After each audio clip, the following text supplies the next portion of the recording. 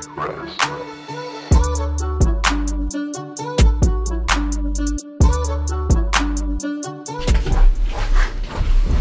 and gentlemen, we have the video that you have been waiting for. Today we have my entire camera collection. This has been a little bit in the making just because I've obviously have a lot of cameras and it took me a while to get everything in one place. But I'm excited to share this collection with you guys. Obviously I've been a photographer for probably 6 to 7 years now, and obviously this is something that has been accumulating over a long time. None of this happened overnight. So today we're just going to break down exactly what camera gear I am using, and yeah, let's just jump into it.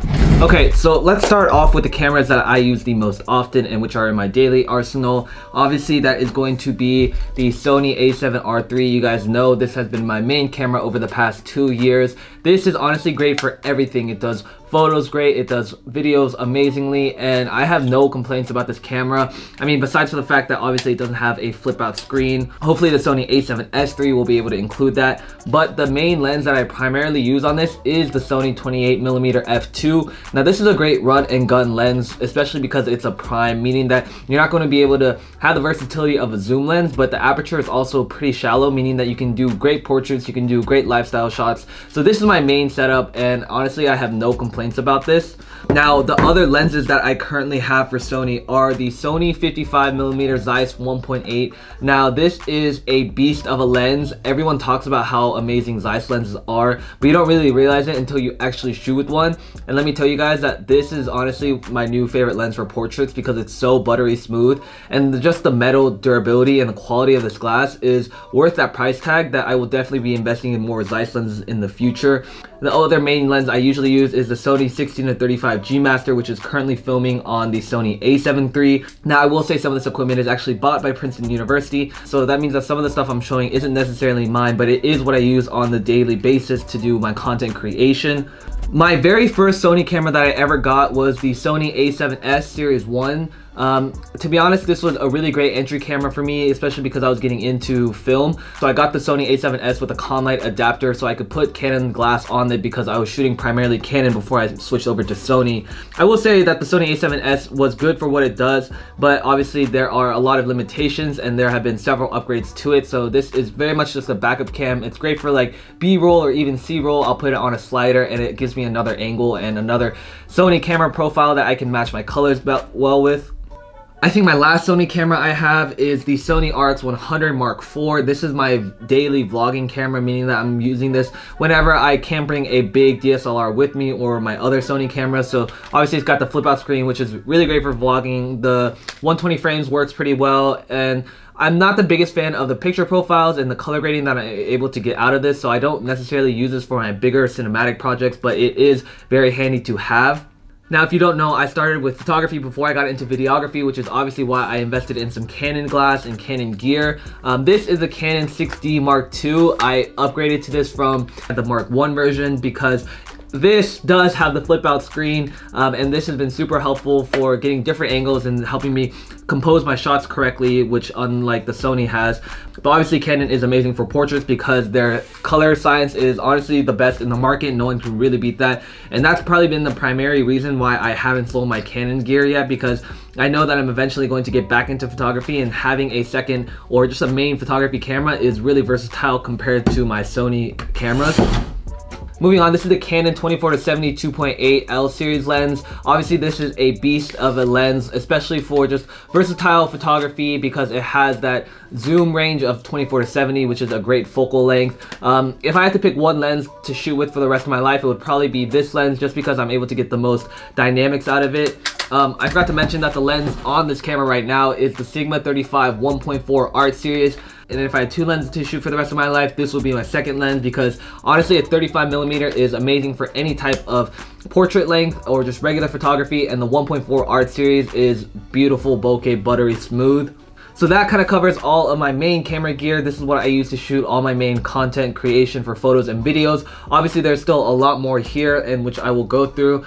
Lately I've been getting more into film photography, so this is my Canon AE1 film camera.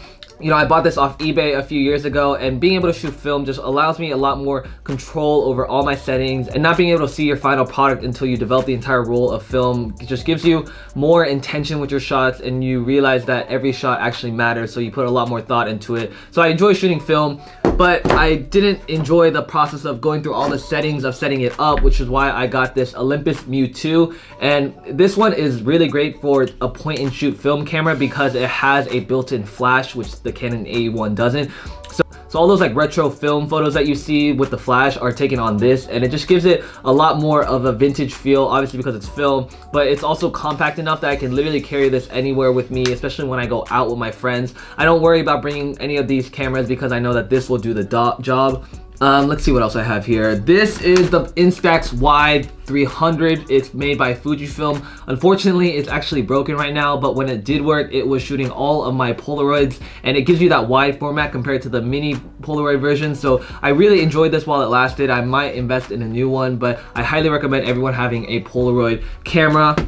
Now this camera right here holds a lot of value in my heart because it is the very first camera I ever bought. This is the Fujifilm X10, and I've told the story before, but I actually won a photography competition taking a photo with my phone, and with that money I was able to buy my first camera, which is this bad boy. And you know, the looks of this are amazing. It looks like one of those vintage cameras, but the feel and the ergonomics of this was a great entry-level camera for me. I shot with this thing for so many years, and the fact that I still have it is just, you know, big sentiment to photography and where I was able to start with it. You know, I love this camera. Fujifilm makes some really great cameras, and eventually I'm considering upgrading to even the X100, which is a little bit more advanced series of this, but this has been my baby. I will probably never get rid of this just because it holds a lot of sentiment to my heart. Obviously I have the GoPro, which is super grateful for any types of underwater shots or any time I'm not going to be able to, you know, beat up a camera. This is the GoPro Hero 3 Silver. I literally bought this like 5 years ago when I was first getting into film, and having a GoPro really just takes your filming to the next level. I actually upgraded to Hero Session, but my brother's borrowing it, so I don't have that right now.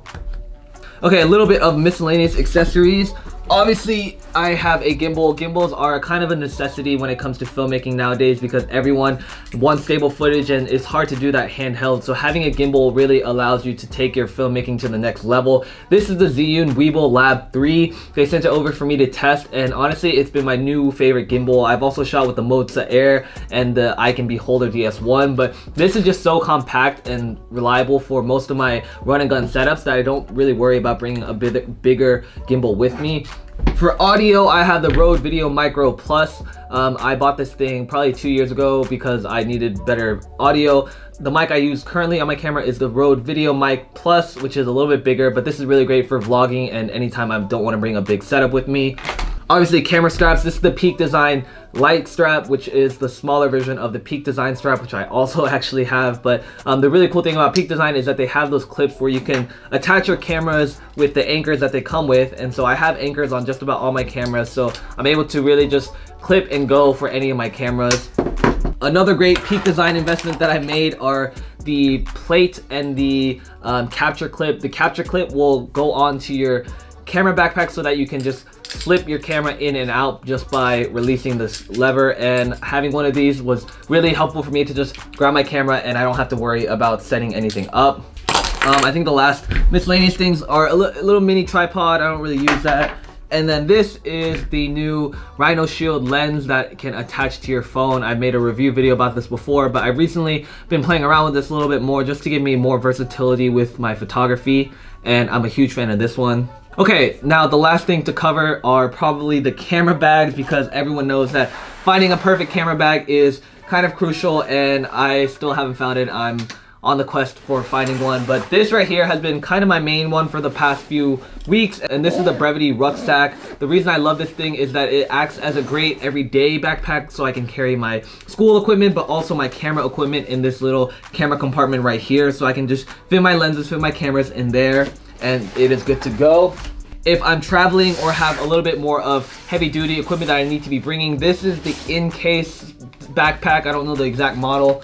Once again, the great thing about this is that it just has so many pockets, so I can really fill this camera up with multiple camera bodies, multiple lenses, and I'm always good to go. The last camera backpack I have is the Peak Design Everyday 20-liter backpack. You guys know that this was my main driver for the past like 2 to 3 years, and I loved everything about it. It just wasn't very big enough, which is why I upgraded to the in case. But for my run and gun photography and any time I'm traveling, I will probably be bringing this just because it's so compact and it has so many pockets. So moving on to a little bit of accessories, things that I carry for my shoots. Obviously ND filters are in this pocket right here, and having it in this like foldable travel case is very convenient, so I can slip on ND filters, CPLs, or whatever. There was a few more things I needed to show. Okay, now these are my final miscellaneous accessories and things that I bring with me every time and are in every single one of my camera bags. I can't emphasize this enough. Having one of these things is so essential for any photographer and anyone who wears glasses, because it serves as a 2-in-1. It's a lens wipe, but it's also a glasses cleaner, and it really just helps you clean your glass and make sure that there's no dust or any scratches, and it just keeps your lens looking great. This right here is the SD card case, so anytime I'm traveling, I will always carry this with me, so I have backups of SD cards, and I know which ones are full and I know which ones are formatted. Not having enough storage on a shoot is the worst thing ever, so please make sure that you have enough SD cards. Literally every time I buy a camera, I will probably buy an SD card with it. This is just my carrying case for my dongles and my SSD. So this right here is the Samsung T5 portable SSD, 500 gigabytes, and this has been my main driver for all my video editing because number one, it is so fast. It's literally the fastest hard drive I've ever worked with, and the transfer speeds are kind of ridiculous. So I'm always transferring photos and editing off of this, and once this gets full, I will transfer it over to my main hard drive. Now, obviously, since I have the new MacBook Pro, I'm dealing with dongles, and this is what I use to edit off my SD cards, and I can plug in my USB and micro SD cards and HDMI ports. So this is super essential for anyone editing off a MacBook Pro. Wow, I really keep forgetting all the gear that I have. Number one is obviously a portable charger. Anytime I'm traveling, I always like to bring this with me because I know my cameras or my phones are going to run out of battery, so having a portable charger is super essential. Another great travel accessory that I've recently picked up has been from Satechi, and it actually allows you to plug in 2 USB-C and 2 USB 3.0 ports, and this is super helpful for me anytime that I need to be charging my cameras or my laptop. Highly recommend picking one of these up. This right here is the Blue microphone, which I use to record any of my voiceovers, or anytime that I need to do a podcast or an interview or something, I will use this bad boy. Finally are my Beats Studio headphones. These are something I picked up in high school and obviously just allow me to listen to my edits better, and anytime I want to listen to music, I will probably pair it with these. Finally, obviously, you got these AirPods. You guys know I love them. The AirPods Wireless 2 with the charging case and my iPhone XS Max. And yeah, guys, that about wraps it up for my entire camera collection and accessories and gear and anything I use to create content. I know that it was a lot to cover, and honestly, like, this took me years to accumulate all this equipment. Don't think that it happens out of nowhere. It will take you a lot of time and a lot of money and investments to be made in your career and into your craft. So obviously take that into consideration, and I hope that you were able to get something out of this. Make sure to hit this video with a like if you enjoyed it. Comment down below anything else you guys want to see. Subscribe for more videos, and as always, don't stress, finesse. Shit, now I gotta clean all this up.